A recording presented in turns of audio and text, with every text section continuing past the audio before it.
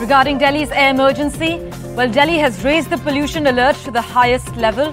Heavy vehicles are not allowed to enter the National Capital Region and construction is banned.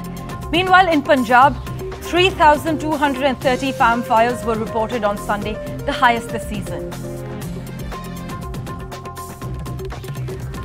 And on the campaign trail with Kamal Nath, well, Kamal Nath speaks to NDTV and says the Congress is confident of winning Madhya Pradesh. Rajasthan Congress releases the 7th list.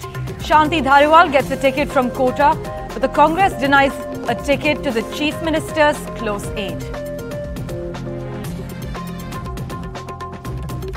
And ahead of Chhattisgarh polls, trouble for Bhupesh Baghel as a new video emerges in the Mahadev betting case. Well, the Mahadev app owner claims that he was acting at Bhupesh Baghel's behest, but the Congress says agencies were used to hound opposition.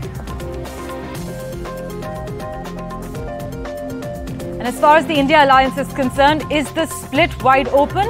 Well, Samajwadi Party's Akhilesh Yadav hits out at the Congress at a rally in MP. He says the Congress is a cunning party and adds, do not vote for either BJP or the Congress.